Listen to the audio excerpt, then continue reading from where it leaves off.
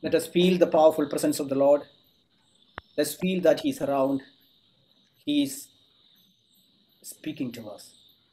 Lord, we thank you for bringing us here together once again.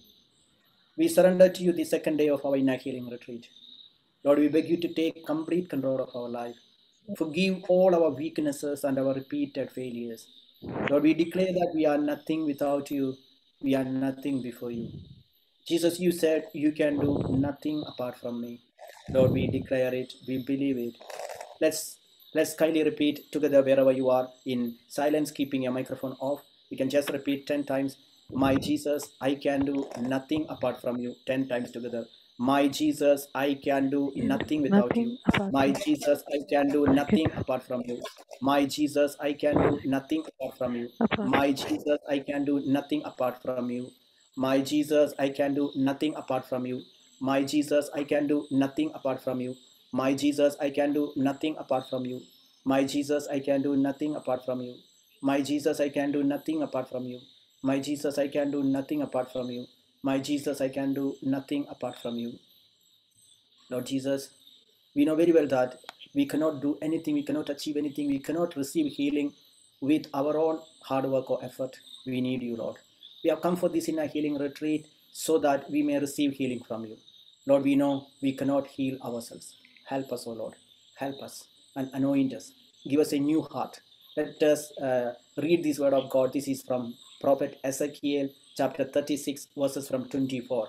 The word of God says, I will take you from the nations. I will take you from among the heathen and gather you out of all countries and will bring you into your own land. Then we continue to read verse 25. Verse 25. I will sprinkle clean water upon you, and you shall be clean from all your uncleannesses, and from all your idols I will cleanse you. Let us look intently to this word. See, this is an action of God. We cannot clean ourselves. He has to clean us. We cannot remove the painful scars from our memory. The Lord has to do it, and He is willing to do that. That's why He's telling, I will sprinkle clean water. Clean water is the symbol of the most Holy Spirit. He is going to fill us with the Holy Spirit. Then you will be clean from all your uncleannesses and from all your idols. What are these idols? It can be money, people, power, position, name, fame, any of the material things whom you rely on, any of the humans that you depend on. And God is going to cleanse you from all such idols, and He is going to cleanse us. And we continue to read. Now, this is verse 26, the most important. A new heart I will give you. He's promising. A new heart I will give you, and a new spirit I will put within you. And I will remove from your body the heart of stone and give you a heart of flesh. He's assuring you, He will give us a new heart. And He is telling us a new spirit He will put within us. And He will remove from our body a heart of stone and give us a heart of flesh. Believe it, it is possible. That's why He has gathered us together here on this day to give us a new heart. We read God gave a new heart to King Saul and made him the king of Israel. The Lord gave David a new heart and made him the king and the prophet of Israel. The Lord gave a new heart to the prophets whom He chose. They were ordinary people, but when they received a new heart and a new spirit, they became the servants of God. And it is possible. He can remove from our body a heart of stone. He has removed a heart of stone from Saul, Paul, who was a persecutor. 1 Timothy 1 from 13 we read, who was Paul and what happened to him? The same thing can happen to us. Saint Paul is confessing who he was. I was formerly a blasphemer, a man of violence, and I have defected from the Lord. But the Lord has shown His mercy upon me. So this is the same thing that is going to happen. Let us repeat this word of God from wherever you are. Just read this word. Even though I was formerly a blasphemer, a persecutor, and a man of violence, but I have received mercy because I had acted ignorantly in unbelief. Remember who was Paul, then only you will understand how can our God keep His promises. that he promised in the book of Ezekiel that he himself will cleanse us, he himself will remove the heart of stone and will put within us a heart of flesh. And now we come to the New Testament and we look at the life of a person called Saul who became Paul. Exactly what the Lord has promised came true practically in the life of a man. And Saint Paul confesses what was his identity. Who was he? He is putting about himself, I was formerly a blasphemer. See, as you listen to me today, some of you have blasphemed. Maybe in your young days, you have questioned God, his existence. You made fun of priests, you made fun of nuns, you made fun of God, you made fun of faith, going to church. You were a blasphemer. And now, and a persecutor. This was the same with Saint Paul. He was a persecutor and a man of violence. He took part in killing Stephen. He supported it and he persecuted the Christians. See, it seems that he broke all the 10 commandments. However, Saint Paul received mercy because he had acted ignorantly. And we continue to read now verse 14. This is what Saint Paul says. So the same miracle can happen. And the grace of our Lord Jesus overflowed for me with the faith and love that are in Christ Jesus. See, the grace, that is the self-giving of God. That is the pure act of God. Grace is a pure divine act. It's not an act of human. It's the divine act in us. Grace, the indwelling presence of God in us is called grace. So it comes from above. Then we read verse 15 and Saint Paul underlines one important truth of the Holy Scripture. The saying is sure and worthy of full acceptance, that Christ Jesus came into the world to save sinners, of whom I am the foremost. The saying, if there is a saying that is sure and that is worthy of full acceptance of the entire Bible, of the entire Christian faith, there's a statement that is fully true and fully acceptable, that Christ Jesus came into the world to save sinners. Sisters and brothers, as you listen to me today, smile, please. You have a great good news. This good news is that Christ Jesus came for you. Are you a sinner? Are you depressed? Are you fearful? Are you sorrowful? Are you going through a lot of agony in your life? Do you feel that you have committed all the sins and broke all 10 commandments and you are part of committing sins? Even cardinal sins.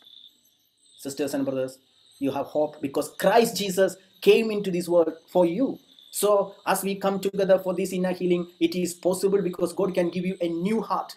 God gave this new heart to Paul, who was a blasphemer, a persecutor, and a man of violence. Then how much more he can give you a new heart? King David knew this. That's why after offending God, committing murder, adultery, and even involving in idolatry, King David prayed. This is Psalm chapter 51 verses 10 and 11. What is the importance of this prayer? He is praying. He knew that he needs a clean heart and he cannot clean his own heart. So he is asking God, create in me a clean heart, oh God. So this is what you have to put into your mind, into your heart. You cannot create a heart for yourself, a new heart, a new life. Your Lord Jesus can do. That is why he prayed, create in me a clean heart, oh God, and put a new and right spirit within me. Do not cast me away from your presence. See, this is what he has prayed. Create in me a clean heart. So this is what the same that we are asking God to do in us. Psalm 51 verse 10. So this is what we are asking God through this inner healing retreat. Lord, it's easy and it's possible for you to create in me a clean heart, a new heart. I do have a testimony. It's from my own life. It takes 12 years to become a priest. So when we joined the seminary, we were 28 of us joined the minor seminary. But when it became becoming priest, only 12 of us. Out of 28, only 12 of us became priests because the formation to become priest take 12 years. So along the way, many left and 12 of us remained and we became priests, 12 of us. And now after we became priests, we were scattered into different parts of the world, 12 of us, in different, even working in different continents. So, and now I'm a priest now for more than 14 years, I'm a priest. 14 years I'm a priest now. Not 14, 17 years. I'm a priest for now for 17 years. So it's actually after 10 years. It is after 10 years, I met one of my classmates, a priest, who was with me because after I became a priest, I was in Mumbai, in Tabo, then I left for Kenya in Africa. I worked there for 8 years continuously. Then in between, we had a priest retreat. So I came to attend a retreat for the priests that is in our generalate. So one of my classmates was also attending that retreat. And we were sharing the same room because we had no enough rooms. We were 60 priests attending that annual retreat for that year. So during the time of the retreat, we were sharing the same room and we were attending the retreat. So after 3-4 days, my best friend, he was also my friend in the seminary. We were studying together. And my priest friend, he told me, Antony, you are not the same. You have changed a lot. I just joined my hands and I thank you, Lord Jesus. Thank you so much because you have changed me. He made a positive comment on me. He said, Antony, you're not the same because he knows all my weaknesses. From the minor seminary, almost 12 years we were together.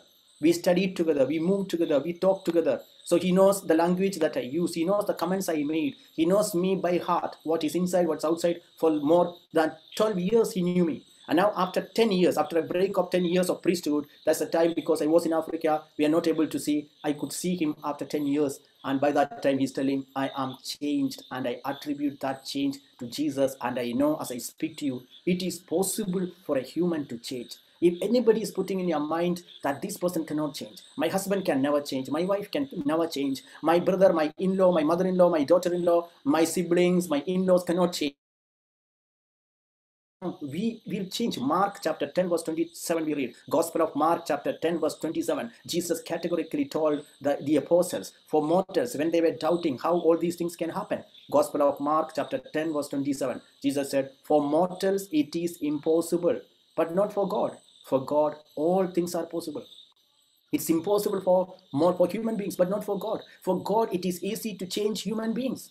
God can change anyone. Again, Prophet Jeremiah chapter 32 verse 27. I am the Lord of all hosts. I am the Lord of all creation. Is there anything impossible for me? Is there anything too hard for me? God is asking. So for God, it is possible. Again, in the book of Jeremiah, we read chapter 13 verse 23, where Prophet Jeremiah is making this important statement. Can the Ethiopians change the color of their skin?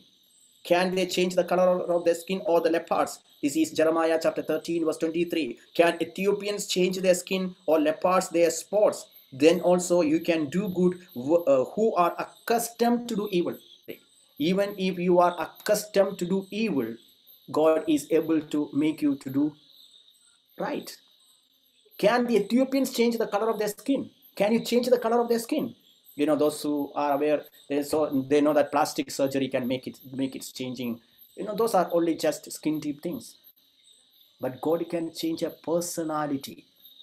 God can change the nature of a person. Look at the apostles. Who were they? Men of fear. They were afraid of anything and everything. And out of the fear of the people, let us read Gospel of John chapter 20 from 19. Let us read this word of God. Let us look at the screen and the word of God will be displayed. This is John chapter 20 from 19 we read. When it was evening on that day, the first day of the week, the doors of the house where the disciples had met were locked for fear of the Jews. See, these disciples were afraid. They were afraid of the Jewish people. They were afraid of the Pharisees, the high priest. They had fear. See, and these people who had this fear, now we read the same disciples, after they were being led and filled by the Holy Spirit, the same people had no fear at all. They were preaching more and more. Now let us read Acts of the Apostles chapter 4 verse 11. We read that this Jesus is the stone that was rejected by you. See, the people who are talking so much against this, they are saying this Jesus is the stone rejected by you, the builders. It has become the cornerstone. To whom they are preaching? To the people who made them fear, the people whom they were afraid once upon a time. Looking at them directly on their face, they are commanding, with commanding voice they say, this Jesus is the stone that was rejected by you, the builders. It has become the cornerstone. And then we continue to read verse 12. What do they preach? There is salvation in no one else. For there is no other name under heaven given among mortals by which we must be saved. Sisters and brothers, and we continue to read verse 13. They are categorically declaring the truth to the same people who made them fear. Now, when they saw the boldness of Peter and John and realized that they were uneducated and ordinary men, they were amazed and recognized them as companions of Jesus. Now they saw the boldness. See, the same people, Peter and John, were afraid and were shutting themselves inside the room. And now these same people came out of the room and shouting about Jesus and his power. From where they got this boldness, the Holy Spirit gave them. And why it happened? Because the Holy Spirit gave them a new heart. That's why they were not afraid. So as you listen to me today, believe that it's possible for you to receive inner healing. It's possible for you to become a new person. It's possible for you to get out of that fear that is dominating your life. The fear of people, fear of your husband, fear of your job, fear of your employers, fear of your dad, fear of your mother, fear of your in-laws, fear of your society, fear of your community, fear of speaking in public, fear of preaching the word of God, fear of even singing the songs though you have a beautiful voice, fear of playing the keyboard, fear of doing anything. Sisters and brothers, God can change you as He can give you a new heart. This is the meaning and the purpose of inner healing, because we all are in one way or the other way are wounded, maybe with the fear. See, there are different types of inner wounds. Even Sister Hazel was preaching about different areas like that of rejection, pain, sorrow, and impurity complexes, and the problems that happens from the very moment of our conception. If our parents were not being prepared, if they were not sacramentally wedded, what are the impacts that the little baby fetus can have, and even after the child is being born, how it is being affected. See, inner wounds are a practical reality. We are all wounded, but we have to know deep inside there is someone who is able to heal us. Hebrews chapter 4 from 15 we read, who is Jesus and what does He do? Can He feel our pain? Can He know that what we are going through? The scripture says that we do not have a high priest who is unable to sympathize with our weaknesses, but we have one who in every respect has been tested as we are, yet without sin. See, this is the assurance our Lord Jesus is giving us, that He knows our weaknesses. He, in every respect, He was tested without sin. So that we are not talking something that to Jesus, who is a stranger to our problems. He knows, as Saint John Paul II says, Jesus had hands like us, legs like us, heart like us, eyes like us, ears like us. He was a fully human. So He can feel whatever pain you are going through, and He can transform us. Then again, Hebrews chapter 2 verse 18 we read, He knows the pain, the sorrow that we are going through, and He can make us a new creation. That's why it's important to know that our inner wounds are to be submitted to God, because He Himself was tested by what He suffered. He's able to help those who are being tested. So as you listen to this, there is no one, no science, no technology, no medicine, no doctor, no advice, no counselor can help us to become a new person, to feel our pain the way we feel the pain. Because Jesus Christ alone said, I am the way, I am the truth, I am the life. John chapter 14 verse 6. There is no one in the history of the world claimed this identity, that He is the way, He is the truth, He is the life. And not only that, there is no one in the history of the humanity said that this command means this is written about. Hebrews 13:8, Jesus Christ is the same yesterday, today, and forever. There is no one. That means if there is someone who can heal your pain, because that pain is rooted in a past painful memory, in a past painful incident, and only somebody who knows that past painful incident can set you free from that problem. That's the way you can get out of this wound. That's the way you can get inner healing. That means inner healing is possible only through Jesus Christ. There is no one who can heal us, and everything else is a skin deep treatment. Unless we come to Jesus, come to the Lord, and then He will do something new. Come to Him. That's why it's only Jesus who said, this is Matthew chapter 11 from 28. Jesus said, come to me, you who are weary and tired, and I will give you rest. Come to me with your weaknesses, with your problems, with your fear, with your depression, with your feelings of committing suicide, with your feelings that you're unwanted, you have been born out of wedlock, that you feel desperate. There is someone who is inviting you. Matthew 11:28. Come to me. Come to me, you who are weary and downtrodden, and I will give you rest. I will give you rest. And He's inviting us to receive this healing. And it is possible through Jesus. Let's repeat this word of God wherever you are. Come to me, all you that are weary and are carrying heavy burdens, and I will give you rest. And this is possible when you come to the Lord. I do remember a particular child, a son. He had this problem of sweating all over his body. It comes when it comes to writing exams. When something serious happens, he has to face some superiors or people, his hand will start shivering and he will sweat all over his body. And even his examination papers were wet, he said, because of this problem. And it's rooted in fear. He knew it's a kind of a fear, a panic attack that happens. So when we started to pray for him, he was brought for a retreat. And during the time of the retreat, we came to know this problem of fear is rooted. This problem is rooted in his relationship with his dad. He had fear of his dad. He had shame over his dad. And he had unforgiveness to his dad. It all been connected in sweating. So that's why even the psychologists, after thorough study, they made a statement: what our mind hides, our body will bring it out. What our mind hides, the body will bring it out. Actually, he was hiding his hatred towards his dad because his dad was a drunkard. He used to abuse the son. So one day he was in the school talking with his friends. Then his father came fully drunk. And when he came to abuse his son in front of his friends, and he fell down, and and he even lost his control, his dad.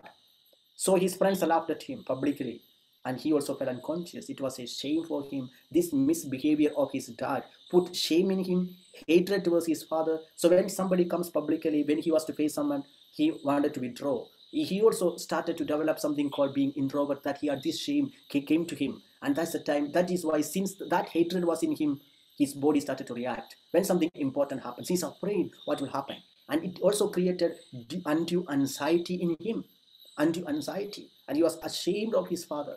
Sisters and brothers, and during the inner healing, we told him to forgive his dad. We invited Jesus into the past painful memory. And he was brought, and he himself confessed how he got the healing. So when he was praying, that the time that his father was, he just brought to mind that same incident that happened. He was talking to his friends, and his father appeared all of a sudden from nowhere, being drunk, unable to stand on his 2 feet, and he's talking some abusive words, and his friends are laughing. He just brought that incident into his mind, and immediately the Holy Spirit reminded him of Jesus being condemned to death. Jesus is standing in front of the same people whom he helped, whom he healed, whom he gave bread, whom he multiplied the bread and fed them. And these are the same people shouting and screaming, spitting on his face and abusing him, calling his name and shaming him. But Jesus is keeping quiet, and he is forgiving them. And he heard that prayer of Luke 23:34. Father, forgive them, for they do not know what they are doing. Father, forgive them, for they do not know what they are doing. This boy, he was put into that same situation. See, he was thinking, if it was a stranger or somebody who is not known to me, do abuse me, I could bear that. But my own dad, in front of my friends, how can he behave like that? So the more he was thinking, the more he was unable to forgive, and more the hatred was. Then that's the time the Lord reproduced that same incident and told this boy, my son, I know the pain you had. I myself had gone through it, and I beg you, forgive your dad. The same way I forgave. Jesus said, Father, forgive them, for they do not know what they are doing. And they cast lots to divide his clothing. See, that they did not put any value for Jesus. They have just ashamed him, and he forgave. That same moment, this boy forgave. And after this forgiveness, and he also decided to go and ask the dad to forgive him for keeping hatred, and ask the dad to bless him. And the father, actually, he was ignorant. He was under alcohol. He did not know what he was doing. He was blind. So this is what the Lord Jesus reminded him. So when he asked forgiveness to his dad, and the dad blessed him, since then he had no problem of shivering, sweating, or any problem. He overcame that. Because, sisters and brothers, when we deal about inner healing, we have to know the root cause. That which is manifesting may not be the same root cause. It's like the coronavirus. This COVID-19, it manifests in different people in different ways. See, for some people it is stomach pain. For some, they lose the taste. For some, they have back pain. For some, they have loose motion. For some, they have headache. For some, they cannot get sleep. Some, they feel like vomiting. Different manifestations. Sometimes people think that it's not COVID, but because they have fever, so they think it's just a fever. Some have cough, some have cold. But it's only when we check the root, we come to know they are already infected with COVID. So some delayed their treatment because they were just thinking it is just a cold, but eventually it becomes serious. So this is somewhat the same for COVID. It is somewhat the same for inner wounds. So the more you keep it, the more it is dangerous, it is contagious, it is harmful. While I was in Africa, I visited Tanzania. Then while giving a retreat, I had a severe cold. So I told the father who is in charge there in Tanzania, I told him to just help me to have a medicine for cold. So I told him just to give me a medicine for cold. Then he told me, Father, you cannot just have this medicine. First, you have to check malaria. I told him, but it's just a cold. He said, no, for the safer side, let us first check up malaria, then you can have the medicine. Then, because the father insisted, and he told, but if you take a medicine for cold, then if you check for malaria, you will not find it, and it can be more dangerous. So you have to first check for malaria, and if it's not malaria, you can have this medicine. So I went and checked with this priest. Then I found malaria in my body. Then he was so happy. He told me, Father, you are now baptized in Africa. I told him, what kind of baptism is this? He said, baptism with malaria. So anyone who comes to Africa should be baptized with this malaria. And the goodness is that once you are infected with malaria, that is always there in your blood. It will not go. It will make an indelible mark in your body. Anyway, I said, thank you, Jesus. Praise you, Jesus. Anyway, I have to just be baptized. Means to be identified with the pain that the people have. See, when God can permit certain struggles to happen, certain struggles, it is to identify that pain. That means you don't want to be afraid of the wounds that you have, because you have Jesus who has already been wounded like you. So this boy was being healed when he came to know his Lord and God Jesus suffered the same way. So when he submitted his sorrow into the hands of Jesus, he received this healing. He was being set free. So in any area of inner wounds, it can be fear. And one of the major wound that is paralyzing people is that of fear, even fear of people. Proverbs chapter 29 verse 26, that the fear of people lays a snare.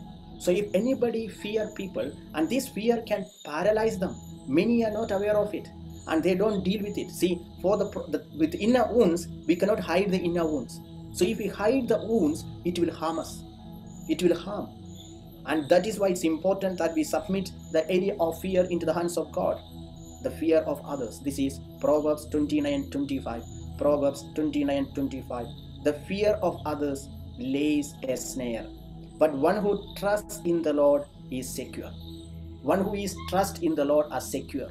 So those who fear others, the fear of others lays a snare. It is a snare. So if you are afraid of anything or anyone, it is a snare. But one who trusts in the Lord is secure. So if we look into the root cause of many problems, many behavioral problems, many kind of difficulties, where it is rooted in fear.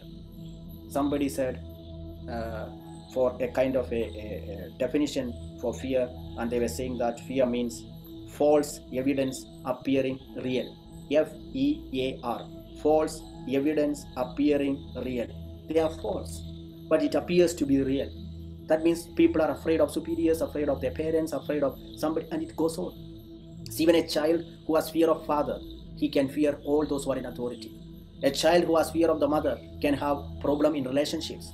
See, if a child is being afraid of the mother, that child, when that child gets married, can have fear of in-laws, mother-in-law, and all those. So if we just take fear, it's simple, it's okay. It is a seed that Satan is sowing to paralyze us, to block doing good. Because inner wounds have three major problems. The first problem, it will block us in doing good. This is what Saint Paul teaches in Romans chapter 7 from 15, that I do the very thing that I hate. So if I do the things that I hate, that means I see a principle of evil in me, and this is the inner wound. That means it will block us to do good. And the second problem of inner wound, it will lead us to sin. See, if you keep the wound of hatred, it can lead you to sin of murder. See, Cain hated Abel, and it created in him the spirit of murder. See, any kind of inner wound, that of hatred, unforgiveness, even that of alcoholism, any kind of things that we develop and we don't deal with it, it can lead you to sin. Even fear can make you to commit sin. It will block us to do good. And the second thing, it will lead us to sin. And the third thing, it will create bad habits. It will make us into bondage. It will lead us to bondage. For example, some people, they are being addicted to sex, addicted to pornography, addicted to filthy things, some are addicted to alcohol, some are addicted to gambling, some are addicted to playing cards or certain involvement in games, some are addicted to certain wrong relationships, spirit of adultery, and they are struggling to come out of it. They stop for a few days, few months, but again it is coming back to them. Because the root cause is rooted in an inner wound.Maybe the wound of being sexually abused, maybe the wound of being afraid, maybe the wound of having lost somebody in the family to whom they were so much attached. That's why we don't want to hide our inner wounds. We have to bring our wounds to the Lord, who is the healer, and He is ready to heal you the way you are, without being ashamed or afraid. See, who was Zacchaeus? He was a public sinner, an outcast. People did not like him. And he was, even physically, he had a lot of inferiority complex. Even in the case of society, he had a complex because the society did not appreciate him because he was a tax collector. They hated him. So physically, spiritually, emotionally, Zacchaeus was an wounded person. But how he was healed? Luke chapter 19 from 10 we read. Luke 19 from 9 let us read. Luke 19 from 9. When Jesus came to him. See, the initiative comes from Jesus. He comes to him. He enters into his home. And in the very presence of Jesus Christ, he got converted. See, the person who loved money. See, who is a tax collector? The lover of money. He who had a lot of money and he was into that. This is Luke chapter, 18, but 19. 19 from 8. 19 from 8 up to 10 we read. 8 up to 10. So what is the same thing that he valued? In the presence of Jesus, he is giving up everything. Zacchaeus stood there and said to the Lord, look, half of my possessions, Lord, I will give to the poor. And if I have defrauded anyone of anything, I will pay back 4 times as much. Nobody told him. See, for a rich man, can a rich man be converted? Jesus himself said, it is too hard for a rich man to enter heaven. And at the same time, Jesus himself is proving in his presence. A rich man like Zacchaeus got completely converted. See, now he has become bankrupt. See, half of my possessions, Lord, I will give to the poor, and if I have defrauded anyone of anything, I will pay back 4 times as much. 4 times. See, the half of his property he is already willing to give to the poor. Then 4 times as much he was defrauded. That means now he is going to become a beggar. And how he got this transformation? In the presence of Jesus. Jesus transformed him. And he became a profound personality. Now he's not afraid of being ashamed by people because he got the greatest treasure, that of Jesus. So you can be a new person, you can get a new heart through Jesus in his presence. And Zacchaeus got that inner healing. See, what was his wound? He loved money. Can love of money can be an inner wound? 1 Timothy chapter 6 from 9 we read that love of money is the root of all evil. And in their eagerness to be rich, they have wandered away from sin and have pierced themselves with many pains. And then now he is in the presence of Jesus. Now he gets converted. And now he has given up the same thing that has made him a captive. That he has given up of the love of money as he submits himself to the Lord. Sisters and brothers, whatever may be the pain, the sorrow, the fear that you have, why love of money? That you are afraid of being rejected by people. People have insecurity feeling. There are people who think that if I have money, because I don't have enough money, I'm suffering.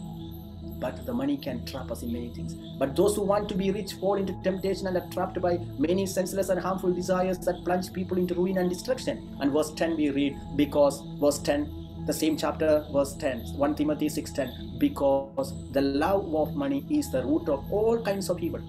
And in the eagerness to be rich, some have wandered away from the faith and pierced themselves with many pains. So now as you listen to me, many of us have money. That's why we work day and night. Some people do extra work. Why? They need more money. But is this money is solving our problem? It increases our problem. It makes us to be wounded more and more. One person, he told me from UK, he used to help people back at home. The more he helped, the more they wounded him. The more they rejected, the more they made fun. So they say that you gave more to my sister, you did not give me enough, you gave a property to them, you did not give me anything. Though they helped everyone, you cannot solve problem with money. You can only solve problem with Jesus. The love of money is the root of all kinds of evil. Now, this is an inner wound. If you have love of money, that means you put your trust not in God, but in money and material things. That's why Jesus categorically said, this is Luke 12:50. A person's life does not come to fulfillment in the amount of the riches that he has. And he said to them, take care. Luke 12:15. And he said to them, take care. Be on your guard against all kinds of greed. For one's life does not consist in the abundance of possessions. If it was consisting in the abundance of possessions, Zacchaeus must be the most contented person. Why Zacchaeus was still wounded, feeling inferiority complex. Why he was feeling he was inadequate, insignificant. Money cannot give us healing or fullness. That's why Jesus said, take care. Be on your guard against all kinds of greed. For one's life does not consist in the abundance of possessions. Many are still wounded, feeling empty, because they have not received the greatest wealth, the treasure, that is Jesus himself. Jesus himself. and he gives you healing. See, the inner healing Zacchaeus received is in the very presence of Jesus. Jesus came in, he received healing. And what is the sign of that healing? The very thing that he put priority in his life, that is money, he does not like it. This is what, let us read this powerful scripture from the book of Psalm 39 verse 11. The scripture says, you chastise mortals in punishment for sin, consuming like a moth what is dear to them.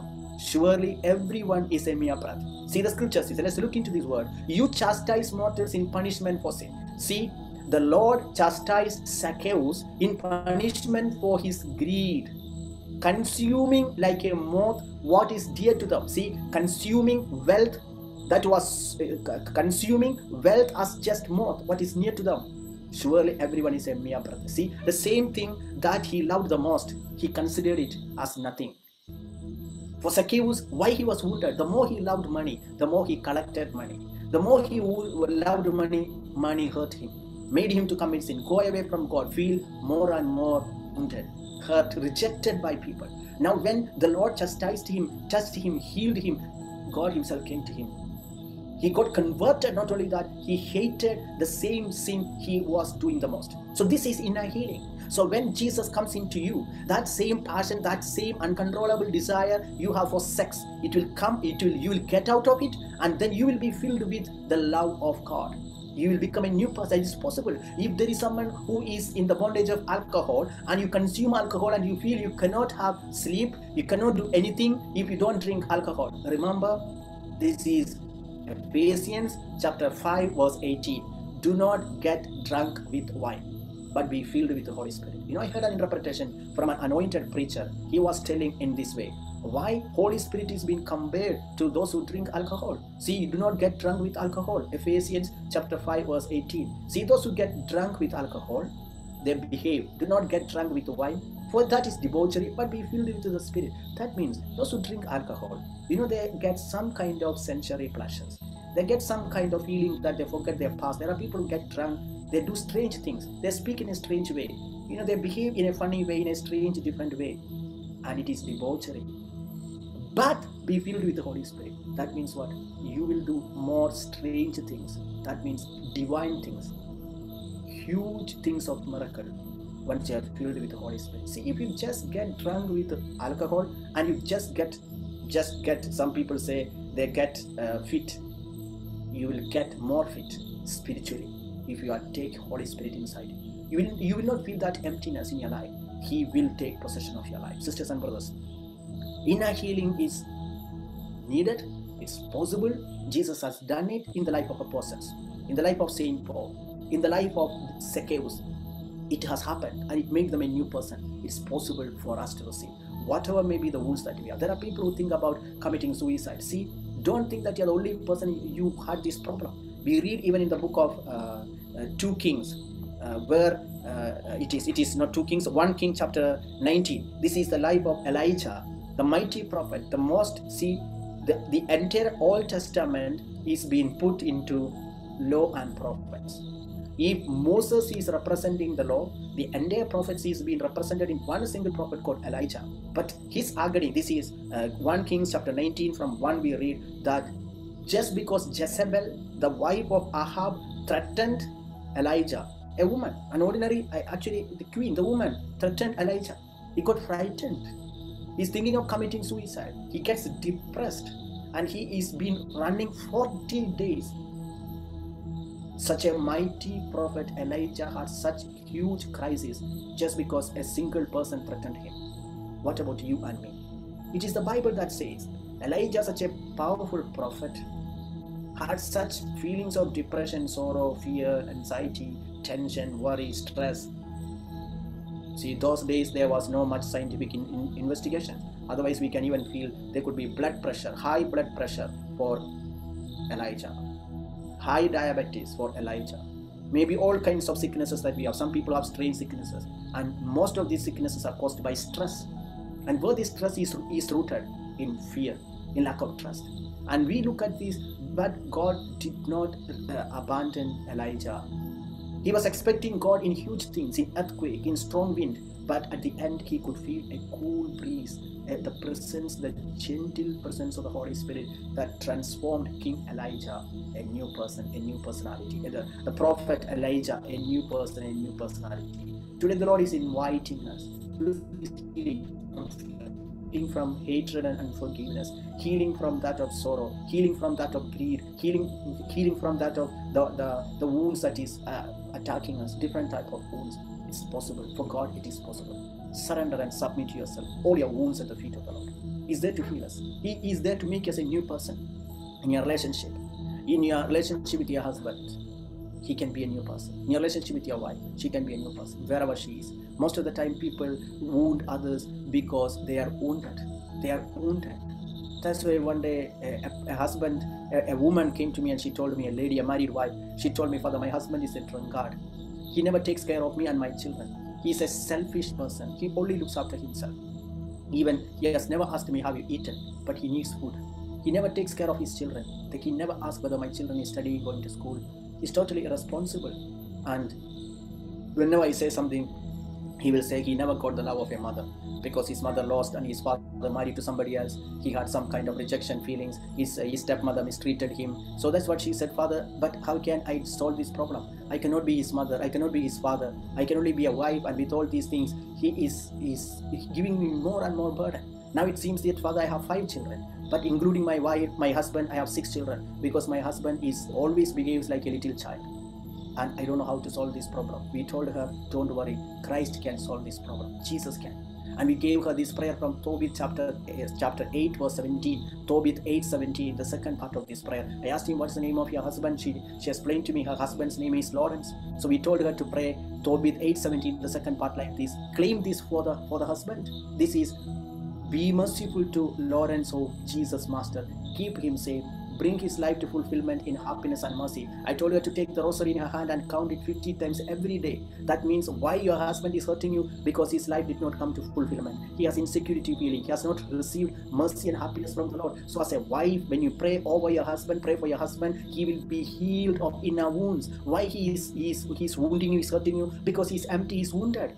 Be merciful to my husband Lawrence, oh Jesus Master. Oh Master, keep him safe. Keep my husband's life safe. He's feeling insecurity feeling. Bring his life to fulfillment in happiness and mercy. Tobit chapter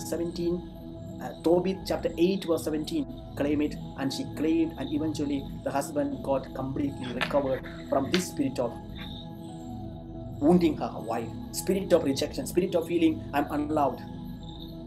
Psalm 27:10. Even if your father or mother forsake you, I will not forsake you. The Lord is telling. You choosing here, you have chosen me. Here I am. Sisters and brothers, let us praise and worship the Lord for a moment. Then the song will be displayed and we'll play a song where it says, God has chosen me. And can you say that here I am? That the Lord is present. The Lord is present. If my father and my mother forsake me, the Lord will take me up. Believe it. Believe it. He's around. He's alive. He's looking after you. Once he comes into you, the same sin that is attached to your flesh, you will start hating it. You will reject it. You will renounce it. Once he chastises you, Lord, I invite you to come into my life because you have chosen me. Lord, here I am. Hallelujah, hallelujah, hallelujah. Let us feel God's presence. Somebody who has a various vein, God is here from this. Somebody an accident and got paralyzed the left side of your body. You are totally bedridden. God is strengthening you to wake you up, to heal you completely from being paralyzed on the left side of your body. Somebody having severe chest pain, God is healing you. Somebody having an infection on your lungs, God is healing you. Somebody who is seriously sick, admitted in the ICU with the COVID and pneumonia, God is healing this person. God is touching and healing Rajesh. God is blessing Charlotte. God is blessing you, Veronica. God is blessing Anoop. God is strengthening Evelyn and helping her. God is blessing Maria. God is telling her, I know you. I'm standing beside you. Perpetua, God is blessing you. God knows that you're single, but God is telling, I am your husband. I'm there for you. Somebody, you have severe back pain. God is healing you. Somebody having disc prolapse, God is healing you. Somebody having pain on the lymph nodes, God is healing you. Somebody having urinary infection, God is healing you. Somebody having walking difficulty, God is healing you. Somebody who is listening to this session, keeping your leg up because it has inflammation, you have swelling, you have pain to keep your leg down, God is healing you from this problem. Somebody having knee surgery and you are afraid of surgery, God is healing you. Somebody having fibroids and you are just got married, you don't know whether you can have a baby with all these complications, God is healing you. Alfonso, God is calling you by name. Bakita, God is healing you, God is blessing you. Alex, God is blessing you. Charlie, God is blessing you. Marlene, God is blessing you. Appu, God is blessing you. Sylvester, God is blessing you. Irene, God is blessing you. Jasmine, God is blessing you. God is intervening in the life of Jacinta. All your problem with your husband, God is going to resolve it. God is assuring you. Somebody, you just bought a vehicle, and on the first day itself, you are driving it, met with the accident, and you're so much afraid whether it was God's plan or not. God is just telling you, don't be afraid. And somebody, you are going for a ministry, and on the way that you got met with an accident, then you are feeling afraid. God is telling, don't be afraid, I'm with you, I am supporting you. Let us now continue to listen to Sister Hazel. Let us for a moment pray over her. Lord Jesus, mightily anoint Sister Hazel. Every word that she speaks be anointed. Let the Holy Spirit be poured out upon the people as they listen to Sister Hazel. Let she be anointed. Mother Mary, pray for her. Let's pray together. Hail Mary, full of grace. The Lord is with you. Blessed are you among women, and blessed is the fruit of thy womb, Jesus. Holy Mary, Mother of God, pray for us sinners, now and the hour of our death. Amen. Let's kindly listen to Sister Hazel now. As we go deeper into inner healing, if you have your Bibles there, open to the Gospel of John, chapter 4. Now, when the Lord knew that the Pharisees had heard that Jesus was making and baptizing more disciples than John, he left Judea and departed again to Galilee. He had to pass through Samaria. So he came to a city of Samaria called Sychar, near the field that Jacob gave to his son Joseph. Jacob's well was there, and so Jesus, wearied as he was with his journey, sat down beside the well. It was about the 6th hour. There came a woman from Samaria to draw water, and Jesus said to her, "Give me a drink," for his disciples had gone away into the city to buy food. The Samaritan woman said to him, "How is it that you, a Jew, ask a drink of me, a woman of Samaria? For Jews have no dealings with Samaritans."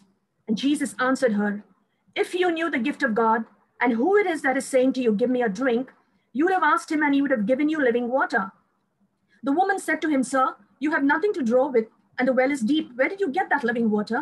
Are you greater than our father Jacob, who gave us the well and drank from it himself, and his sons and his cattle?" And Jesus said to her, "Everyone who drinks of this water will thirst again, but whoever drinks of the water that I shall give him will never thirst. The water that I shall give him will become in him a spring of water welling up to eternal life." The woman said to him, "Sir, give me this water that I may not thirst, nor come here to draw." Jesus said to her, "Go call your husband and come here." The woman answered him, "I have no husband." Jesus said to her, "You are right in saying, 'I have no husband,' for you have had 5 husbands, and he whom you now have is not your husband. This you said truly." The woman said to him, "Sir, I perceive that you are a prophet. Our fathers worshipped on this mountain, and you say that in Jerusalem is the place where men ought to worship." Jesus said to her, "Woman, believe the hour is coming when neither on this mountain nor in Jerusalem will you worship the Father." We go further down to verse 28. So the woman left her water jar and went away into the city and said to the people, "Come and see a man who told me all that I ever did. Can this be the Christ?"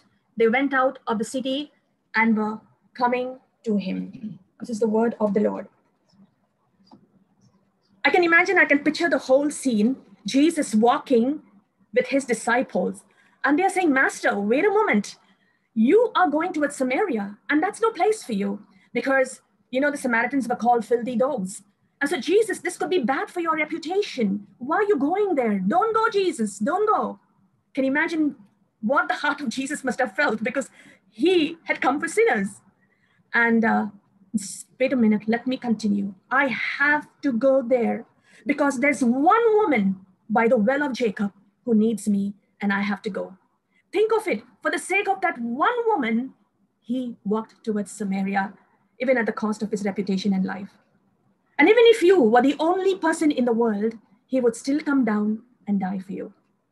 And then we see he goes to the well of Jacob, and there he meets this woman, and he strikes her conversation with her, because Jesus was the master evangelist. He just really knew how to draw people out, to talk to them and to evangelize them. And so here, this woman is there, and Jesus looks at her and says, "Give me a drink." And she's like, by his features, recognized him to be a Jew. And he said, how come he's asking me for a drink? And because she never saw him as the Son of God. She looked at him as a thirsty pilgrim, not the one who had come to quench the world's thirst. She looked at him as a tired traveler, not the one who had come to give rest to weary souls. She looked at him as a Jew, not as a Son of God. And so she says, how come you're asking me? And Jesus said, give me a drink.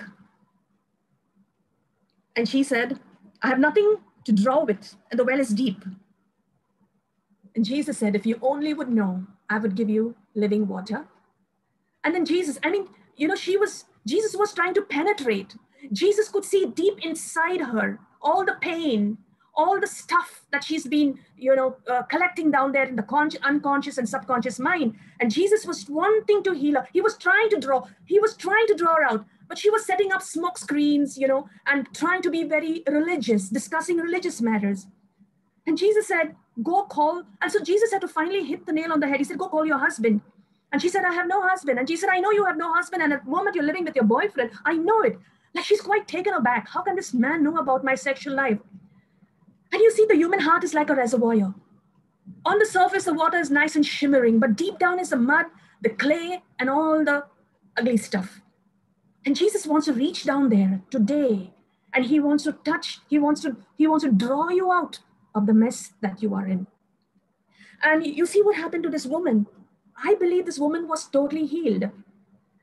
I was once asking the Holy Spirit, why so much space attached to this one incident? John could have added 2 more miracles which would edify the people.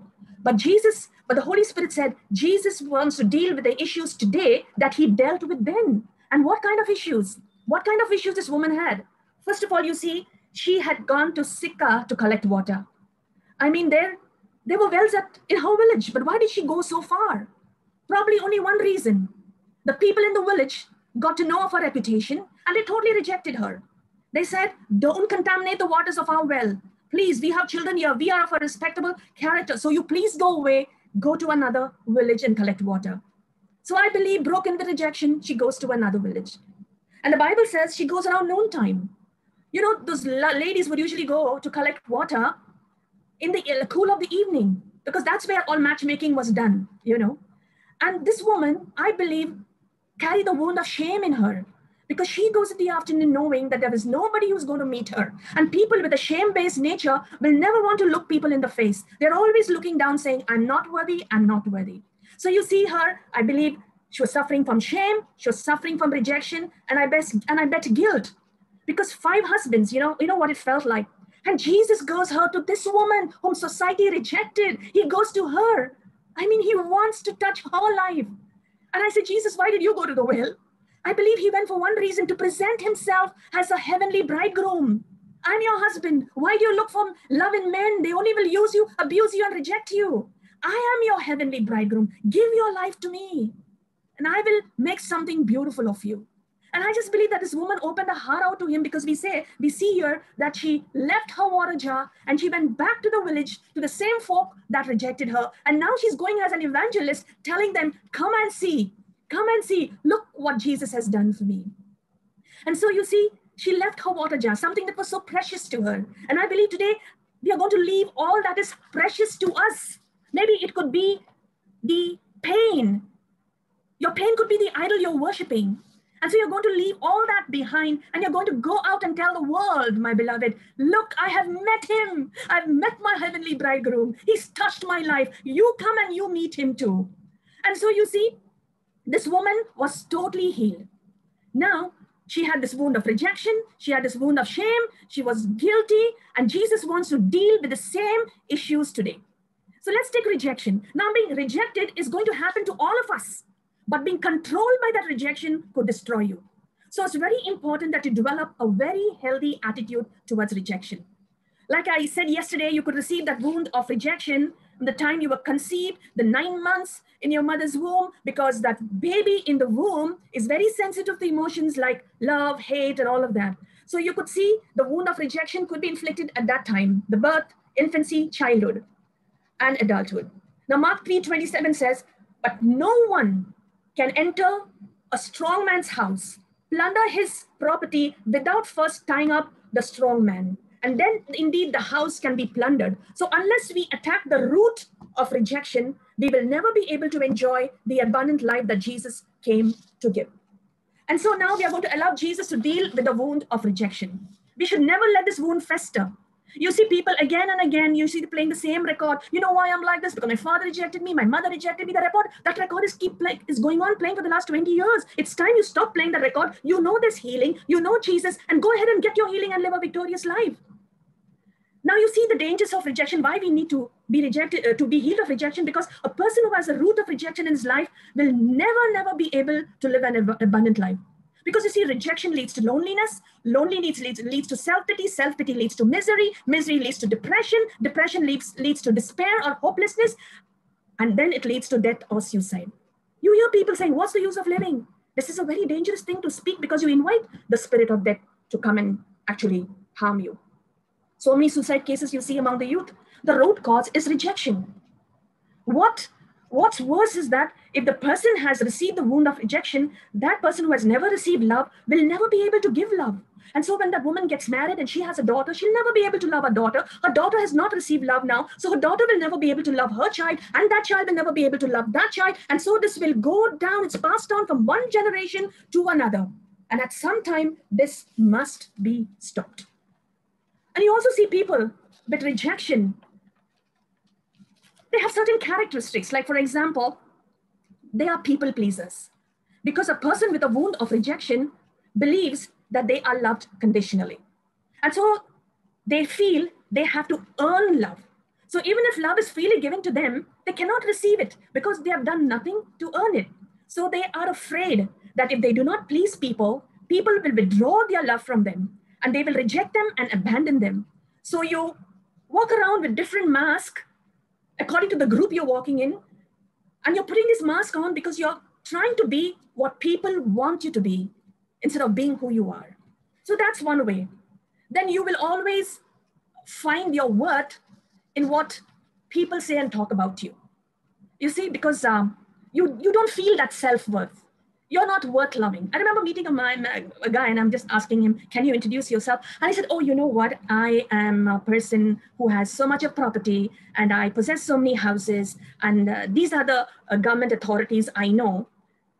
And I was just looking at him because I guessed he never knew he was lovable by himself. He was trying to prove his self-worth by the things he possessed. He could never find his identity in who he was, but in what he possessed. So what's your identity? Get it right now. Your identity, you are a child of God. You are who you are, not what you do or not what you possess. Then also people who have this wound of rejection, they will always try to imitate others. They will stop being themselves. They will try to imitate people who are popular and admired by others. And sometimes you do it subconsciously. Sometimes you will do it consciously because you suddenly discover flaws in your personality. You begin to see flaws in your personality and you will begin to reject yourself because you feel that you have flaws. I have seen people who have rejected themselves. They cut themselves. They burn themselves sometimes. They pull their hair and all sorts of things. And that's why Jesus wants to heal us of this wound of rejection. Then a person who has a root of rejection in his life will never be able to enjoy a healthy life because you constantly want to be complimented about everything you do. Otherwise, you feel unloved, you feel rejected. And you become very demanding and you want to have your way about everything. You want to be the center of attention, you know. And because all the time, what is your focus? Me, me, me. And when somebody mistreats you or neglects you or walks by without saying hi or bye or does not invite you to a party, all of a sudden, the spirit of rejection begins to pop its ugly head and you begin to start playing the blame game. You start blaming others and little by little, what will you do? You will cut people out of your lives who made you feel depressed, rejected. And so you begin to feel lonely. So it's so important, friends, because people who are rejected, usually their characteristics are very, very strange. You see, they live in denial. Even if you say something to them, a healthy correction, they can't take it. They crumble at any criticism. They are already crippled on the inside by the spirit of rejection. So they interpret correction as rejection. They interpret anything you don't like about them as rejection. So, it's so difficult to walk with these. It's like treading on eggshells. I mean, how can that marriage survive? How can they have a healthy marriage? How can they have healthy relationships when they have this kind of attitude? And so the Lord wants to now heal this wound of rejection. What is he trying to say in Ephesians 1, chapter 1, verses 4? He chose us before the foundation of the world. He destined us for adoption as his children through Jesus Christ. Can you fathom this? Even before the world began, he chose you, he loved you, he knew you. He wanted you, so you are not a mistake. You came from the heart of God. You are his son, you are his daughter, you are a member of the best family in the universe, and God has no second-class kids. He's never too busy for us. And he's sad when we stay away from him for too long. To what lengths he has gone to show us his love? See the Garden of Gethsemane. Look at the cross of Calvary. And so I want to tell you, my beloved, no matter what people say, no matter what they say to you, and don't feel rejected. You may make many mistakes, but remember, you are not a mistake. You may have failed many times, but you are not a failure. You are who your Father says you are. You need to look yourself in the mirror and say, who is my Father? I'm the beloved of my Father. Who is my daddy? He's the beginning and the end. He's the first and the last. He's from everlasting to everlasting. He's the architect of the universe. He's the one who flung the stars against the velvet of the night, and he calls them by name. He's the one who was there in Daniel's den and shut the mouth of the lions. He was there as a fourth man in the fiery furnace. He was the one who parted the Red Sea. He was the one who brought the walls of Jericho down. He said, and I will never leave you. I will never forsake you. I will never forget you. This is your daddy. And he says, you are the apple of my eye. You are his beloved and son and daughter who is well pleased. And remember, feel loved, my beloved. Feel accepted. You are royalty, and the royal blood of heaven is flowing in your veins. You're not an ordinary person. You belong to heaven. You are a citizen of heaven. And so we need today to open our hearts to Jesus and be healed of this wound of rejection. Now you all see this 100 rupee note, yeah? You can see this 100 rupee note. What's the value of this note? It is 100 rupees. It is, let's say it just came off the printing press and its value has been established by its creator as 100 rupees. Let's say it goes from a printing press to a drug deal. And then it goes from the drug dealer to a prostitute. And then from the prostitute, it goes to a business deal that's crooked and wrong. And let's say from there, it goes to a hotel room where there is immorality happening. And somehow, at the end, after all that, it ends in Father Antony's hands. And I have a question for you. When Father Antony looks at this note, he opens it up. What's the value of this note? It's still 100 rupees. It doesn't matter where it came from and what it went through. Its creator says it's still worth 100 rupees. And I'm here to tell you, God, your creator says, I've seen everything you've been through, every failure, every mess up, everything you've done, I've seen, but your value has not changed. I still love you. You are called, you are selected, you are chosen. Don't accept anything else. You are mine. You are so special to me. That's who you are. And now let's deal with guilt. What is guilt? What is shame? This woman at the well, she had both these wounds. Now, guilt is dangerous, shame is dangerous because it drains you emotionally, it drains you physically. That's why the devil works overtime in this area. He knows guilt will keep you from your destiny. Guilt and shame are feelings. They originate in the mind. Guilt is how we feel about our actions and what we have done. Shame is how we feel about ourselves and who we are. So there's difference, You feel bad about what you've done, and shame is you feel ashamed of who you are. Guilt says, I did a bad thing, whereas shame says, I am a bad person. So when we feel guilt in our minds, when you feel guilt or shame, see, the body reacts to what the mind thinks. So you wonder why you have anxiety, stomach problems, sleeping disorder, irritability, and sorrow. You may think this is a sickness, but it's a symptom of a deep emotional problem. Even shame can cause anger, withdrawal, low self-esteem, all of this. There was this girl whom we were visiting once, very, very sick. The doctors just couldn't diagnose. So we just went to pray. And when praying, suddenly a voice came out and says, why did you do this to me? Am I so bad? Why did you do this to me? And she was deteriorating in health. And so later on, when she came for counseling, She shared as how she was molested in a public transport. And that got her thinking that why did this man do it to me? There were so many other people in the bus. Maybe something is wrong with me. So this kind of guilt, you could say, is false guilt. She had to carry a guilt that did not belong to her.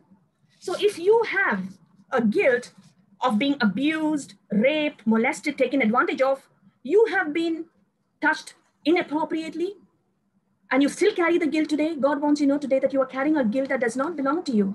It's not your fault, and He wants you to be free. Probably you're feeling guilty because it's your fault. So that's false guilt, but now you're really feeling guilty because you've done something wrong. You've watched pornography, you've committed adultery, sexual immorality. Jesus still provides a way for you to be free today. You have to invite Jesus, and with blood flowing from His nail-pierced hand, ask Him to wash all that guilt away. Now, even shame, if you read Genesis 1, up to 1 to 13, like you see, where did guilt show up in the first place? It says, then the eyes, Adam and Eve, they sinned, they ate the apple. Then the eyes of both were opened, and they knew that they were naked, and they sewed fig leaves together and made themselves aprons. And then they heard the sound of the Lord God walking in the garden in the cool of the day, and the man and his wife hid themselves from the presence of the Lord God among the trees of the garden. But the Lord called to the man and said to him, where are you? And he said, I heard the sound of you in the garden, and I was afraid because I was naked, and I hid myself. So you see, what does guilt cause you to do? First of all, they covered themselves with fig leaves. Now, what are you covering yourself with? What is your fig leaf? Is it a person? Is it a place? Are you overeating? Is that your fig leaf? They chose to cover themselves in shame. They chose rather than allowing God to cover them in righteousness. Because shame causes you to cover yourself. Shame causes you to run and hide. God says, Adam, where are you? People with a shame-based nature are always looking down. They can never look at people in the face. Today, God is calling you by name. Where are you? Don't run away. Don't, my beloved, don't run and hide. Like the woman who was bleeding for 12 years. She was treated as unclean. That's so humiliating.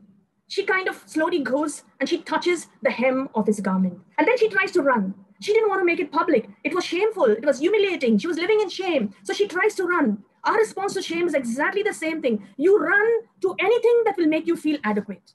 Some of you are very good Christians, so you will run to religious things to make up for some of the things that you did. You run to church activities.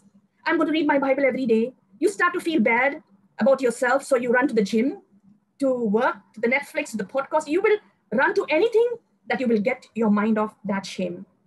And you may not only run away, you may run away from God.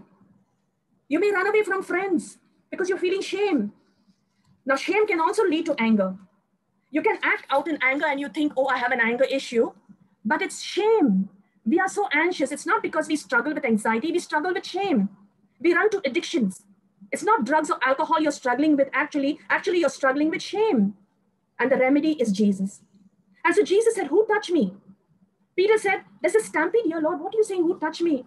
And Jesus said, I felt power leaving me. He was actually, what was Jesus trying? Why was he looking for her? He was trying to draw this woman out. I can imagine and Jesus knew that she was embarrassed. Jesus knew that she was trying to hide. And so this woman, she knew that the Lord was calling her. And so she finally said, I think I have to stop running. I've done running. I've done trying to hide. And she fell at his feet in front of the whole crowd. She admitted, she said, here, Lord, it is I who touched your cloak. And here's what's going on in my life.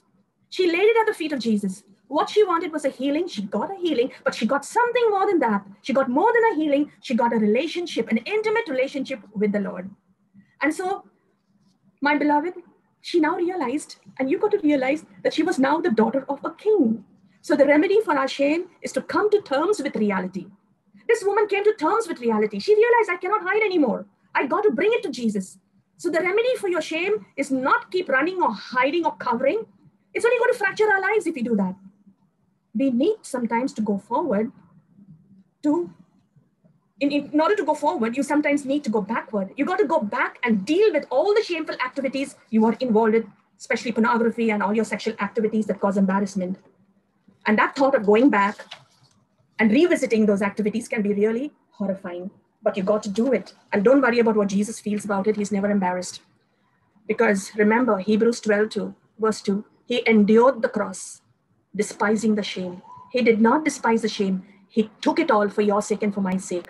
And Isaiah 61, verse 7, because their shame was double and dishonor was proclaimed as their lot, therefore they shall possess a double portion, everlasting joy shall be theirs. Shame, in Romans 8, verse 1, we have this. Now there is no condemnation for those who are in Christ Jesus. You see, guilt will accuse you. Shame will condemn you. But Jesus will convict you. He'll bring about a holy conviction where you will confess and you will forsake your sin. Like 1 John verse 9 says, if we confess our sins, he's faithful and just, and he'll forgive our sins and cleanse us from all righteousness. I just remember this beautiful testimony of this young girl. She had a problem. She would always, she would sweat, and that sweat would actually produce a very bad odor. It was really a bad stink. And she said, my husband is going to abandon me. He said he's going to divorce me. I'm really tired. I don't know. I want to die. I want to commit suicide. And I asked her, I said, did you commit any sexual immoral sins in your past? And she said, yes. Please don't tell anybody. She soon ran out. She closed the door, sat quiet in that room. I said, no, it's always confidential. I told her, you can be assured.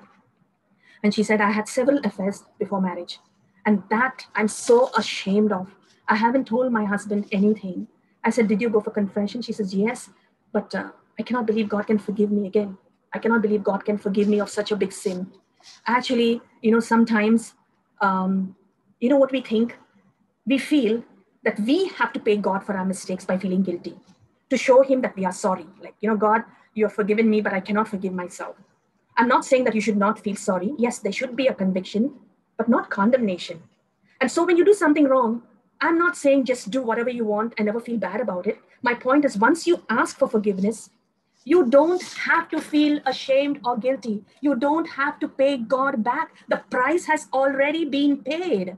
But when you live guilty, you are saying, in effect, the sacrifice wasn't enough.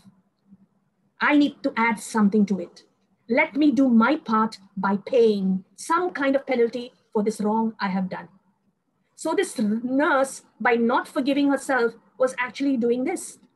And she says, no, please, I believe God paid the price. I said, then believe that he's forgiven you and surrender the shame and guilt that you have. And she began praying. We asked Jesus to walk back into all those sexual incidents in her life. It's so important that you do that. Invite Jesus. Be specific. Don't be embarrassed. He's seen it all. He knows it all. Invite Jesus into every room you have been in, into every sexual incident, the sexual talk, the sexual pictures that you watch, pornography. Invite Jesus there and imagine him with his nail-pierced hand, blood flowing out, washing that memory. And so bit by bit, she did it all. And very beautifully, I believe the Lord healed her. Suddenly she screamed and she said, Hazel, I told you, close the door. Why did you open the room? I said, the room is closed. You know why? Even for a minute, I doubted, because that whole room was filled with perfume. What a fragrance. And I just looked around and there was nobody. And then Jesus spoke and said, I am here. I've come with my heavenly fragrance. And there was such a beautiful perfume emitting out of her body, totally healed of guilt and of shame. So remember, friends, in Romans 12:10, the accuser of our brethren has been thrown down, who accuses us day and night before our God. So if somebody's trying to remind you of your past, then it's not God, but it's the accuser who's trying to deceive you. He's trying to deceive you into carrying the heavy load of guilt. He will drag your yesterday's failures into today. He will tell you, you are too bad. You have made too many mistakes. You will never change. You have fallen too many times. You've made many resolutions. You've broken all of them. You will never get it right. You have an addiction. Keep giving into temptation. But listen to what God will tell you. You are amazing. You are my holy, righteous, blameless child. You are my son. You are my daughter. Now, whose voice are you going to listen to? Who are you going to believe? Are you going to believe the one who has promised you in Psalm 103, as far as the east is from the west, so far does he remove our transgressions from us? Are you going to believe the one who says in Isaiah 43:25, I am he who blots out your transgressions for my own sake. I will not remember your sins anymore. Are you going to believe the one who says in Isaiah 49:15, can a woman forget a nursing child or have no compassion on the son of a womb? Even these may forget. I will not forget. I have carved you in the palm of my hands. Can you believe the one who's promised you in Isaiah 43:4, because you are precious in my eyes and honored, and I love you. I was once, the Lord asked me to go through this, through his passion. He said, I want to reveal to you something. And I said, yes, Lord. And immediately he took my spirit into another realm. And there I saw the whole passion. I saw Pilate shouting, whom do you choose, Jesus of Nazareth or Barabbas? And I'm just looking at him and his eyes meet mine. And he looked and he said, I will die for you. Can you imagine? He will die for you with gladness. I don't care what they are choosing, who they are choosing. They want Barabbas, go ahead. But I am happy to die for you. And then he took me to a next scene where they're giving him a cross. What Mel Gibson shows in that movie is not much compared to actually what Jesus. There was flesh flowing out from the muscles flesh. I could not recognize. I said, Jesus, is this a ghost? He said, it's me. I said, and look at the cross. How are you going to carry it? And he turned the cross and there were so many names written on that cross. He said, for them, I'll go ahead. And then he took me to the next. When he falls the first time, his face falls on that cross. He cannot get up, but he lifts his head, looks at the names, and he said, I have to go ahead. And he went ahead. And I remember that there were many things he revealed, but when they were nailing him, they were nailing bones. And I'm screaming, stop nailing him. Every organ in his body is dead. What are you all nailing him? And Jesus looked at me and said, there's one organ that's not yet dead, Hazel. And I said, what, Lord? And then the rib cage opened and his heart started beating. He said, tell my people I love them. And that minute, I just immersed in that love, in that heart that he opened up. I was so consumed with that love. It's not explainable. It's a love that is so, so deep, so wide. Like Paul says, I really wish you could know what's the depth, height, and breadth of this love. I know what Paul was trying to say, because if he only understood 10% of this love, guilt and shame and condemnation would never be in our lives. And after I came out of that experience, I said, Jesus, how am I going to reward you? I know I can't reward you in any way. How am I going to respond to this kind of love? And I said this one thing, I'm never, ever going to let this death of yours go in vain. You paid for my sin. No guilt, no condemnation, no shame shall ever enter my life again. Yes, my beloved, my whole attitude towards sin changed so completely. I do wrong. I make mistakes. Before I would beat myself up every time I made a mistake. But today, after experiencing the love, I don't have to beat myself for everything I do wrong. God sees your heart. He knows the effort you are making. I still make mistakes, but I don't condemn myself anymore because I keep focusing on that love for me. I repent. I go to confession once a fortnight, and I begin to live victorious, without shame, without guilt, without condemnation. Because Hebrews 10:14 says, for by a single offering, he has perfected for all time those who are sanctified. It's perfect. It will go on forever. It never loses its validity, never incomplete. By one sacrifice, Jesus made provision for every need of humankind. Every need of humanity is provided for by the death of Jesus on the cross. Every need of humanity for deliverance in the area of guilt, in the area of shame, in the area of condemnation, in the area of rejection, he has paid for it on the cross. Isaiah 50 says, I gave my back for those who tortured me. I gave my back. I gave my cheeks to those who pulled out my beard. I did not hide my face from shame and spitting. I gave my back willingly. I gave my cheeks willingly because I had to go through the shame. They spat on me. They abused me, but I endured that shame, my children, because you may come out clean, healed of all rejection, pain, shame, guilt, whether it's in the womb or whether later. This is your Jesus, my beloved. This is him. And today we need to make decision. Don't be like Judas. Be like Peter. Just imagine Judas and Peter committed a sin on the same day, denial and betrayal. Judas took that guilt and shame and went and hung himself. But Peter looked at Jesus. He never looked at his guilt and shame. He looked at Jesus who died for that guilt and shame. And look at what happened to Peter. He became the first pope. I can imagine Peter after denying, meeting Jesus for breakfast on the beach, eating fish and chips. He must have said, now Jesus is going to say, Peter, give me back the keys, okay? I've changed my mind about you. You denied me before a little girl. But he said, no. He's looking at them and said, children, you did not catch any fish. I said, children? Don't call them children. Children is a family term. Children is a very intimate term. These guys abandoned you. And yet look what Jesus says, children, have you got any fish? And I believe today, as we go into worship, he wants to have breakfast with you on the beach. And he wants to tell you, I know what you've gone through. I know what you've done. I know it all. But I've come to tell you, I've not changed my mind about you. You were born with a purpose. There's a beautiful destiny I have in store for you. Maybe there were many things that happened in your life that you messed up with, but still I'm waiting. I'm waiting to fulfill that beautiful plan and purpose I have for you. Give yourself to me. Lay down all that guilt and shame. Let's have an intimate time today. Breakfast on the beach with fish and chips. Amen. Amen. Let's bow your head in prayer.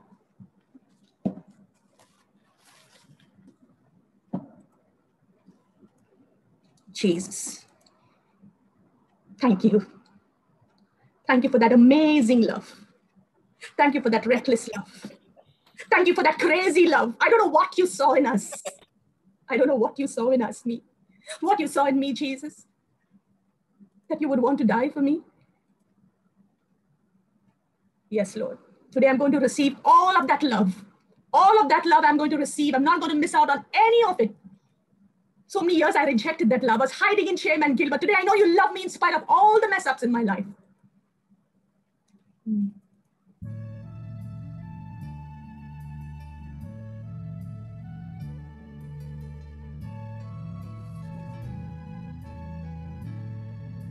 Talk to him. He's calling out your name. Mary, Lisa, Joan, I love you. Please don't hide. I'll cover you with my robe of righteousness. You don't try to cover yourself. I'll cover you. Come. Come, give me that shame, all that guilt, all that rejection. Give it to me. I want to set you free. I want to make you into a new creation. I want to be intimate with you. I want to share my plans with you. I want to have breakfast with you. And I want to whisper those sweet nothings in your ears. I want to tell you how deep my love is for you. I've never ever stopped loving you, never. You thought I didn't love you. You were ashamed. You kept hiding from me and I kept searching for you till I found you today. You've come. Please don't go back the same. Come. Come. Let me hug you. Let me stroke your face. Let me stroke your hair. Let me hold you close to my bosom. Come, daughter. Come, son.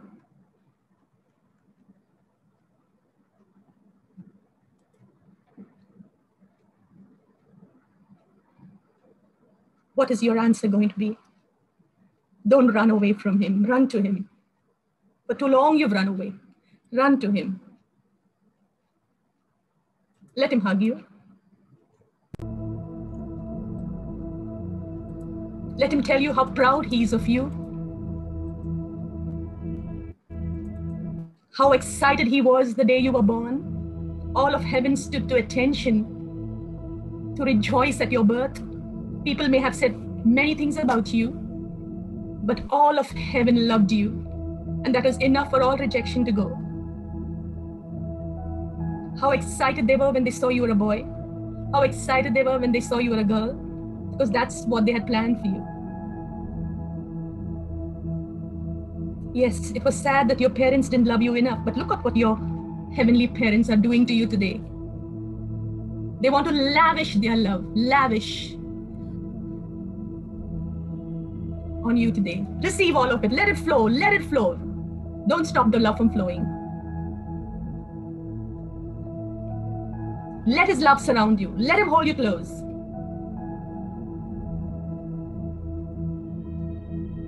Let him call you my baby. Let him call you my beloved. You've not heard somebody calling you so lovingly today. You heard it from the mouth of Jesus, your creator, the one who created you for himself.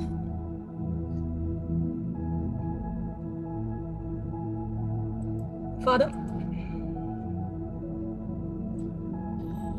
if possible, let us kindly stand wherever we are and we sing for the joys and sorrows. And we clap our hands, we sing together as we give all glory to God, for He is in charge of everything. He is going to transform us. And let us knowledge that everything that happens in our life, He turns it for our good, for our joys and for our sorrows. Let us sing. Wherever you are, you can kindly stand and you can clap your hands and sing together as we claim it from the Lord.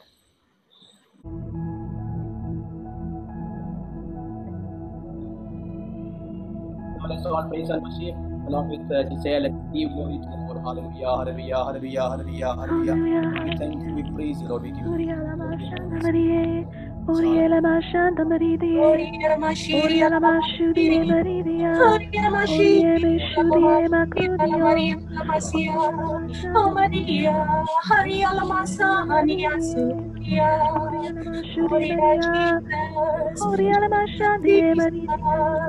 Oh, we love you, Lord.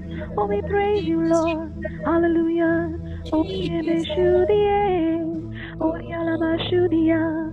Oh, we Yemeshudie. Oh, Yalamashudio. Oh, Yalamasadio Maridie. Oh, Yalamashukria. Yesue Maridio Masudie. Oh, Yalamashudia. Oria la mashanda maridio. Oria la mashanda maria la mashudie. Oria la meshudia. Oria la mashude maridio. Oria la meshudia masudie. Oria la mashanda maridio. Yeshua Maria. Oria la mashukria masudie. Ola Maria la la mashiri Oria la Into meshukra my heart, maria. into my heart, come Into into my my heart, Lord heart. Jesus. Into my heart, come into my heart, Lord Jesus, come in today, come in to stay, come into my heart, Lord Jesus. Let's give our heart into the Lord. Lord, you take over my heart and give me a heart of flesh. Remove the heart of stone. If you come inside my heart, it will become a heart of flesh, a new heart, a clean heart. I beg you, Lord, come. I welcome you with great love, with great passion, with great desire. Come into my heart. Keep your hands open wherever you are and sing together. Come into my heart. Into my heart. Come, Lord Jesus. Into my heart, into my heart, come into my heart, Lord Jesus, come in today, come in to stay, come into my heart, Lord Jesus. Into my body. Let's give everything that belongs to our body. Our shame, our sorrow, our fear, feelings of depression, insecurity feeling, inferiority complex. Lord, my body is defiled. I'm lacking self-confidence. I'm lacking that assurance of your presence. Come into my body. I give you authority over my body. I give you ownership of my body into your hands. Into my body. Into my body, into my body, come into my body, Lord Jesus, come in today, come in to stay, come into my body, Lord Jesus. My Jesus, I surrender my mind, all my emotions, inner wounds, the feelings, the memory, the emotions, the unconscious, subconscious, and conscious mind. You remove those past painful memories. You remove those root causes of my shame, pain, fear, and rejection. Into my mind. Come, Lord Jesus. Into my mind, oh, into my mind, come into my mind, Lord Jesus, come in today, come in to stay, come into my mind, Lord Jesus. Let's feel God's presence is moving into your life. Somebody suffering from breast cancer, left side breast cancer. God is healing someone instantly as you're inviting the Lord into your body, mind, and heart. Somebody, you have removed your uterus because you had cancer. God is restoring health back to you, and you will never have the side effects of that cancer treatment, God is telling you. Somebody having a kind of a skin allergy, it affects all over your body, and it's like a kind of a psoriasis, and you have been seriously affected by it. God is healing you from this. Somebody having severe spondylitis, you're suffering from severe neck pain. You cannot, after you sleep for some time, you cannot even turn your head left or right. God is healing you from this. Somebody having severe kind of infection, this is like you have cough and cold. It is always there with you. God is healing you and recovering you from this. Somebody suffering from sinusitis, is a kind of sinus. God is healing you. Somebody having vomited blood and you have some kind of infection and you're so much afraid, God is healing you from this problem. Somebody having a kidney related problem, God is healing you. Somebody having a problem of liver cirrhosis and you are struggling with this problem, you are an alcoholic, God is delivering you from alcoholism and from this sickness as you are attending this retreat. God is calling Agatha by name, God is blessing her. God is calling Monica, God is calling Carl, C-A-R-L, Carl. God is calling you by name, He is blessing you. Matthew, God is blessing you. June, God is blessing you. Louis, God is blessing you. Jomi, God is calling you by name, He is blessing you. SP, God is calling you, He is blessing you, He is hugging you, you are my daughter.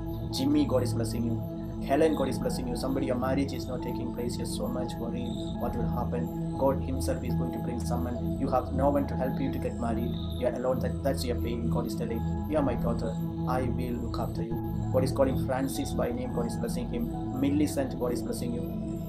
Rinsen, God is blessing you. Betty, God is blessing you. Saji, God is blessing you. Joy, God is blessing you. James, God is blessing you. God is blessing you. Hosea, God is calling you by name. Nelson, God is blessing you. God is asking someone to forgive a priest who hurt you. You helped this priest so much, but the priest he has hurt you by the words. God is asking you to forgive so that you will be blessed by God directly. Somebody who is a victim of war, of tribal clash and genocide, and you ran from your country and you still have a lot of fear. God is delivering you from this fear as you pray for your nation. This is Jeremiah 29:7. God is inspiring you to claim it for your nation, and you'll be completely set free, you and your children, your family, your generations, from the spirit of fear and a kind of an indirect feeling of revenge. God is going to set you free. Somebody you met, you witnessed the suicide of your brother. Since then you cannot sleep, you have a lot of troubles, you always have some kind of terrible dreams and visions. God is setting you free from that fear. God wants you to pray for the soul of your brother who committed suicide. Somebody, you have been attacked by robbers, you are attacked by thieves, and since then you have too much of fear. God is protecting you from this, and God wants you to pray for all the thieves and robbers and those who have criminal tendencies, especially the prisoners. Somebody, your money was stolen. The money was stolen and you have been falsely accused of taking the money that was being lost in a house you work. God is telling you, I know the truth and you will come clear. Just forgive those who made false accusation. The same way Jesus forgave those who falsely accused Him, for the sake of Jesus whom you serve. Somebody, God is asking you, why do you rely totally on your authority, your superiors, people who are in charge of you? They will hurt you, they will break your heart if you depend upon them, if you do whatever they tell you. Depend only on God. There are some who have been deeply hurt by your superiors. You stood for your superiors, you helped them, and in your need they just neglected you. So God is telling you, this is a warning. Don't look at your superiors and don't rely on them. Somebody, you worked for your boss and your boss publicly abused you, disowned you. God wants you to forgive him. Mariam, God is calling you by name. Cynthia, God is blessing you, blessing your family, your relationships. Sister Molly, God is blessing you, He's calling you by name. Romeo, God is blessing you. Somebody, you are being so much frightened about the neighborhood where you stay. Your neighbors are doing something, you're so much afraid. God wants you to surrender your neighborhood into the hands of the Lord. Somebody, that there was a dispute on the land and dispute on the trees, dispute on the boundaries of your land. With these, there are a lot of crises in this. God wants you to get out of it. God wants you to forgive those people who are making accusations against you. Somebody, you have deep pain of being raped. A lady who is attending this retreat, that pain is not getting out of you. God is healing you. God is healing you and doing something new in your life in accordance with this is Prophet Hosea chapter 6, 1-4. God is giving a rape victim Hosea 6:1-4 and saying, God Himself becomes your protector and your provider. Lourdes Army, God is calling you by name. God is blessing you. Anna, God is blessing you. Martha, God is blessing you. Joel, God is blessing you. Priyanka, God is blessing you and your family. Cassia, God is going to help you in your exams that's forthcoming. Calvin, God is blessing you. Violet, God is blessing you in your relationship with your husband. God is blessing Rosemary. God is reconciling you back to your husband. God is blessing Claire, Henry. God is blessing you, Clayton. God is blessing Daniel. A single mother who is so much been into pain because there is no one to take you to the hospital.